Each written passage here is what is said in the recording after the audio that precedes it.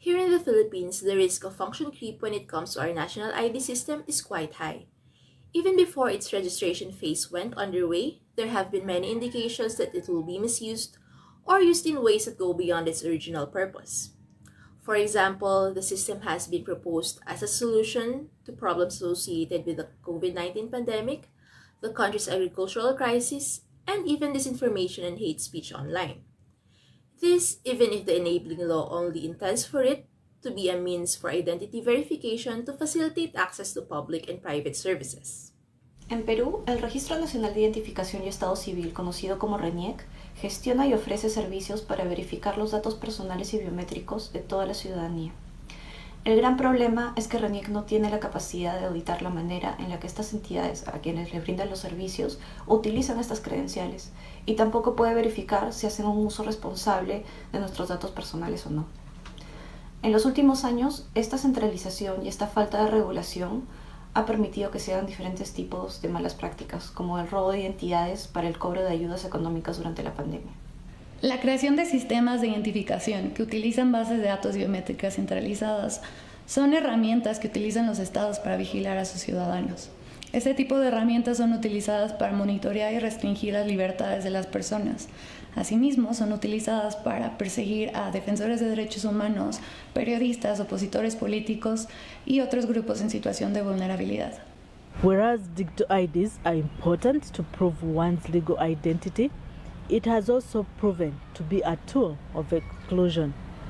According to research findings by Unwanted Witness and ISA, between 23% and 33% of Uganda's adult population is yet to receive a national identity card. That notwithstanding, a scrutinized single and mandatory ID system characterized with defects and inefficiencies like Uganda's ID system is a recipe for harsh realities of discrimination, stigmatization and exclusion of most vulnerable groups like women, persons with disability and the elderly.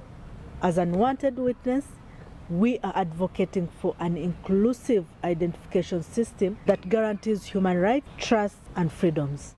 Colombia's National Register Office has started to incorporate new biometric measures to the national identity systems and to our documents without any democratic discussion about it. We now have a national database of faces that grows day to day. The possible uses of the database are not regulated. In fact, it is already been tested for massive surveillance pilots with CCTV systems in cities like Bogotá, Bucaramanga, and Medellín.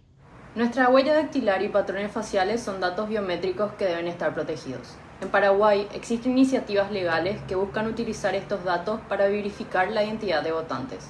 ¿Quién nos garantiza que nuestra identidad no se relaciona a nuestro voto? ¿Qué tipo de tecnología validará nuestra identidad biométrica? ¿Cómo evitamos la venta de nuestros datos biométricos? Estas son solo algunas de nuestras inquietudes. En Paraguay, la implementación de iniciativas de identidad digital deberían ir acompañadas de la promulgación de una ley integral de datos personales que garantice el uso adecuado de los mismos. En 2021, la base de datos del Registro Nacional de las Personas sufrió una filtración y como consecuencia de esto, miles de datos de ciudadanos y ciudadanas argentinas fueron expuestos públicamente, incluyendo fotografías y direcciones personales. Entendiendo que estas filtraciones ocurren con frecuencia, entendemos que la falta de medidas de seguridad para la protección de datos hace necesario que estos sean recolectados en la menor medida posible y solo cuando esto sea estrictamente necesario.